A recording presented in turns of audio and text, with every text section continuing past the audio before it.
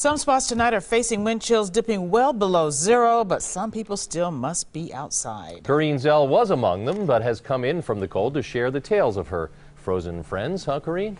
George and Carol, we were in and out of the cold tonight, and that's how most people are experiencing these temperatures, running to the store or filling up their gas tanks.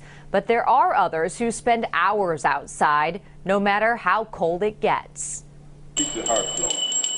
You have to keep the heart. 9 hours. That's how long Edward Ross stood outside today. It's important to be out here even on a cold day because the kettle needs a body to ring the bell. This Salvation Army bell ringer doesn't have a problem staying warm.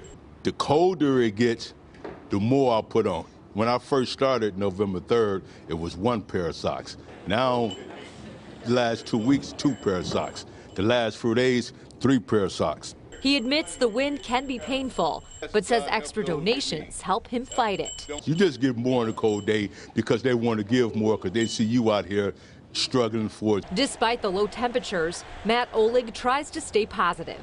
It's not the most pleasant, but I mean, when you get to spread Christmas cheer, it's always a good time. Working in a Christmas tree lot has taught him to wear layers. I always have hand warmers in my gloves. I make sure to wear a lot of pairs of socks, long underwear. Bundles of clothes. Kayla Dotson's eyes don't usually water this much. No, this is the first time I've been this cold. The parking attendant says her only choice, accept the weather. It's cold. It's really cold, but you know, it's how you make a paycheck. If you do have to be outside, health experts encourage you to cover as much of your body as you can. The less skin you expose, the better. George and Carol. All right, thank you, Corrine.